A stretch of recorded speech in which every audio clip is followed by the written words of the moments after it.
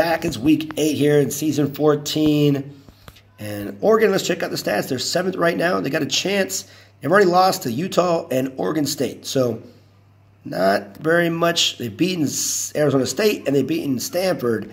So they got a kind of 2 non-conference games in a row, and they finish out with 4 in a row. So they got 6 games left, and they are 3-3 on the season. So let's see if they can finish these last 6 games with a winning record, give themselves a chance to make a bowl. You know, maybe something else happens too if they can get hot. But, you know, they can bite themselves in the foot anytime Eastern Michigan takes their opening drive out for a touchdown, misses the extra points. That's big.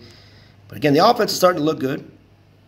Norwood, gain of 9 on that first reception of the game. And he takes himself. Maben's been doing that quite a bit lately, taking it himself, getting the job done. Brates, nice 12-yard gain across the 50-yard line. They go. And playing soft on Norwood, almost. That's too much of a lead there. The DB was able to recover. So that was a mistake by the quarterback, I think. And he was able to get scamper for 6 yards. It's going to be 3rd down and 1. And you see it again. Scampers again. 4 yards. First down they go. The DBs here, Eastern Michigan, getting it done into the first quarter. Got 2nd down and 4. The running game with the quarterback is working as of right now. Can't find the open man. And might as well not push it. Gain of 2, 20-yard line. 2nd down and 8. Trying to find somebody here to get open. Brates the guy. Gets across the 10-yard line with the first down. The DBs, man, the secondary, doing pretty good. And he can't get the comebacker there. Starr gets the touchdown. Purcell, nice job. Gets it there. And 2-point conversion is good. So Eastern Michigan is going to get the ball here.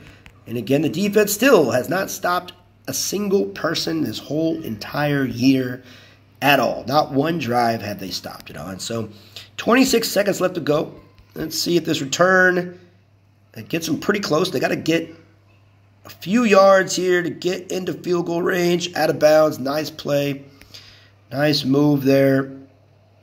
And he's able to get through Norwood. First down. Okay, they got to get a quick out. Find the right play. Playing soft on him. Okay. And they don't like that one. They don't like that one. All right, so they opted not to go for anything. Big boot. Let's see if they can get enough leg on this one. Gets it in there. Nice kick. That's where they won it. 62-yarder. Got to get all of it. 14-11. Let's see. Here we go.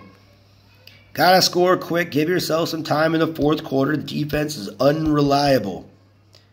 And nice return there. Again, having a return man probably would have helped him earlier in the season. That's not great. That's not great. And he's able to get the deflection. That was nearly a massacre to start this half.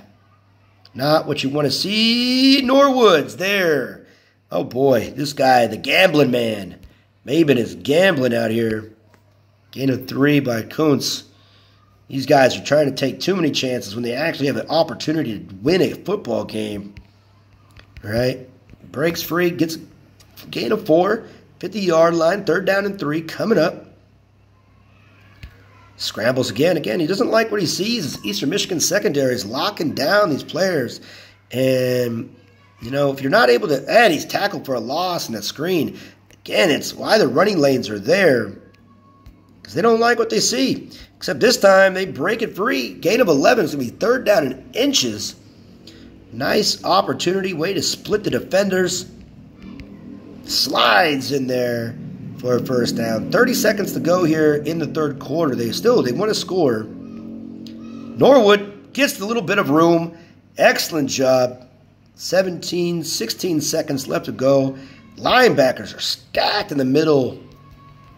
And he gets out to the 13-yard line. Last play of the third quarter coming up. Then he's sacked. Not what you want to do on 2nd and 4. Braid's there in the middle of the seam. He's able to get the 18-yard touchdown. First play of the fourth quarter. Big time opportunity. And dives in for the 2-point conversion. 19-14. So what's going to happen is they're going to take it all the way down. And they stop them. So the Oregon needs a field goal to win this game. That is the big opportunity, that field goal at the end of the half. That's, again, you can bring it to special teams opportunities. So minute 5 seconds. Got to be careful here. Take your opportunities. And that's a negative. That's not what you want. That is not what you want at all. And Kuntz breaking free. Out of bounds. Okay, saves the timeout there. Again, offensive line doing some things. And a first down, out of bounds as well. Amari Norwood. Moving along. Trying to get the walk-off field goal. Again, last year, this would be pretty much an impossibility, right, to even have this opportunity with no kicker. So this time they have a kicker that has a leg, and it's in good conditions right now. So that is the key, and they're going to kick the field goal right here, right now, I think. The kick is up. It's straight. It's long. It's good. The game is over. Oregon with the game winner at the buzzer. 22-20. Gets another victory. Moves in. Just like the second quarter, they get 11. In the fourth quarter, they move 4-3 on the season. And again, the defense is not helping them one bit at all, except on these extra points, the special teams. Getting it done. Stadium declines. Texas State is coming up next. And another out-of-conference game. But we'll see you guys in Week 9.